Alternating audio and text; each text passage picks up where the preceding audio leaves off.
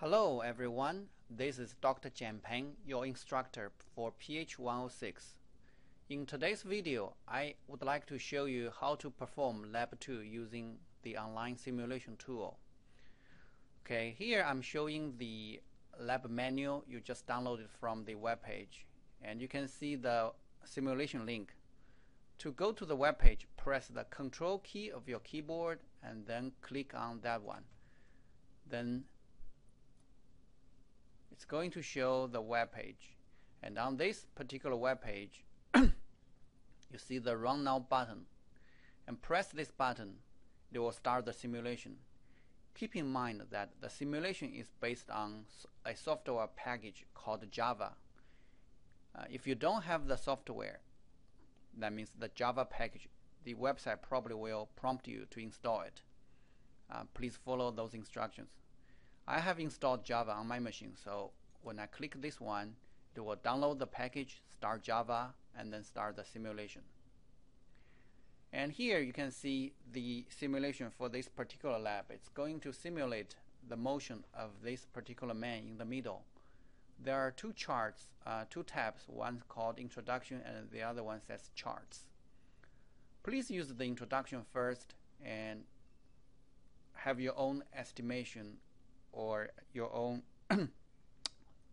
idea about how the motion graph should look like, and then compare your own with the charts that's going to be shown, and that way you'll have a better understanding. I am going to run through a few scenarios, particularly the first one, and show you how this is done. Okay, let me read the scenario 1 in the lab manual. The scenario 1 says the man starts at the tree and moves toward the house with constant velocity of 1 meter per second. So what I want you to do is first sketch how it would look like by doing it using the drawing tools in Microsoft Word. So to go to there, go to the drawing tool. I am using Microsoft Office 2010, so for that particular, I believe it is under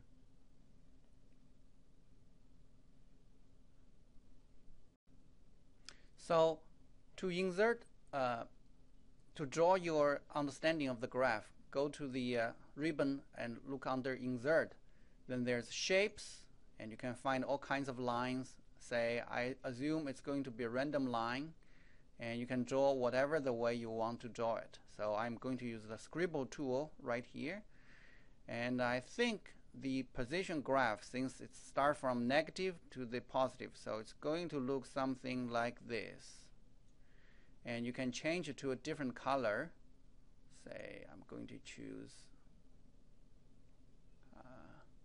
well, you can play with it and find out the correct color for. So this is my drawing for the what I expect going to see. Now you can, and since it's constant velocity, I would also think the velocity here. So find the Scribble tool. Since it's constant, it's going to be 1 meter per second during all this process. So I think it's going to be a constant line here, and very close to 1 meter per second. And again, I'm going to use the blue color to show that is my guess. Acceleration, since it's a constant velocity, it shouldn't have any acceleration. So I'm going to use a straight line here, and I'm going to draw it just on here, and I'm going to change its color. And like I just explained, because there's no acceleration, it should be zero line, straight line, like that. So those are our is my guess. Now let's verify it with the simulation tool. So go back to the moving man. Oops, this is my previous one. Let me kill this one. And this is my current one. So the man, again,